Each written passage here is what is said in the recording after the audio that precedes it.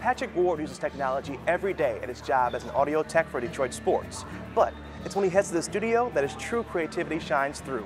Here, he gives us a glimpse into his chosen art forms. Yeah. I'd like to welcome y'all to my thing. Sit back, relax, and enjoy. I started making music probably when I was 12 or 13, but the original way I got into music was my mother was diagnosed with lung cancer when I was 10. She passed away, and before she passed away on her deathbed, she said, "Hey, what are you gonna do with your life? I'm not gonna be around anymore." And I said, "I don't know, I'm gonna be like my dad." My dad worked in a bakery, foreman in a bakery for 50 years, and she was like, "I don't want you to do that. I want you to be an entertainer." And I said, "Okay, how do I do that?" She's like, "You'll figure it out. I'll be there to guide you. I'm not gonna be around." And thankfully enough, it worked out 30 years later.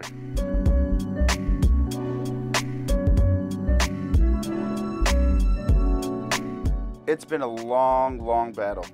Starting from the early 90s in Detroit, being just one of the few white kids that were allowed to enter into the inner circle of Detroit hip hop, and being accepted just because you love the music and you were true to the music. That was probably in the early days one of my most memorable things, saying, "Man, this is history in the making right now." And none of us really knew that at that time, you know.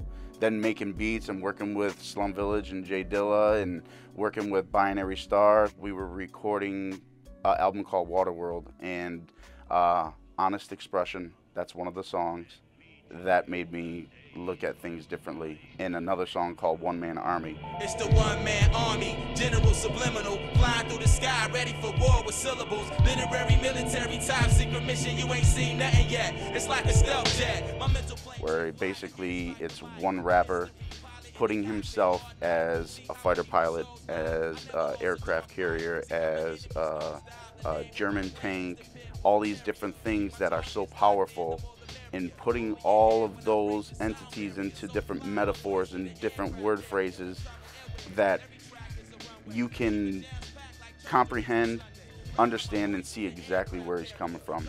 It's the lyricism that really does it for me, along with the beat, but I'm always listening to the lyrics. Basically, all I'm doing is just sprinkling on the pixie dust to make sure that they shine in those moments that they need to shine in. Specific words, specific movements, specific metaphors, where you drop the drums out, have a little break or something like that, and then bring it all back in, you know.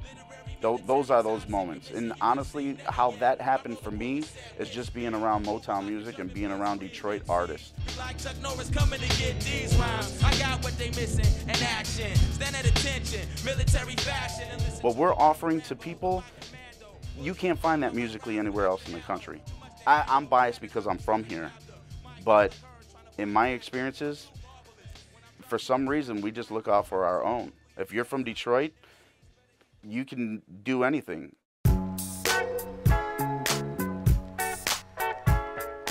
We're here at Pearl Sound. Chuck Alcasian, he's a friend of mine through Karen Newman, who sings the national anthem all the Red Wings games. I'm good friends with her. I said, "Hey man, I need a place to record some stuff, or I need a place to do some stuff." He's like, "Man, it's all Detroit, it's all love." It's that thing where you can't find that in LA. You can't just call up, "Hey, I'm doing this, can I come over?" They're like, "Get out of here." And he's like, open arms, all love. That's Detroit.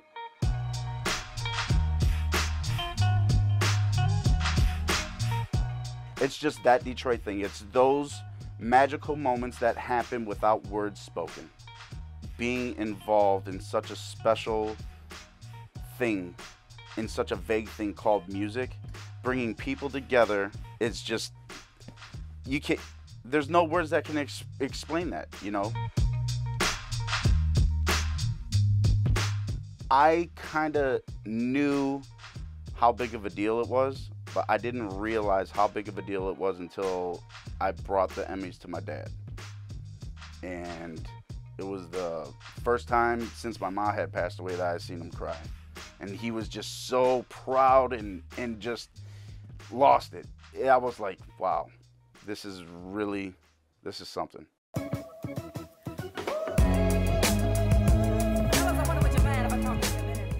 I never expected to win any of that. I always wished and dreamed that I'd win an Emmy, win a Grammy, win a American Music Award, win an MTV Music Award. Because those are those things, being a young producer, a young beat maker, a young MC, you know, a young rapper coming up, you're like, oh man, next year I'm gonna be platinum. Sometimes it don't work out like that. It's always curveballs. And it's how you step up to that curveball and hit it.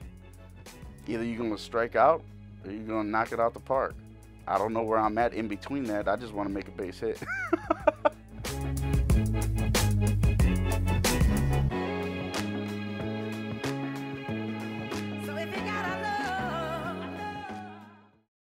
To find out more about Patrick Ward as well as all the other artists highlighted today, head to DetroitPerforms.org. Now let's check out some upcoming events happening in and around Detroit.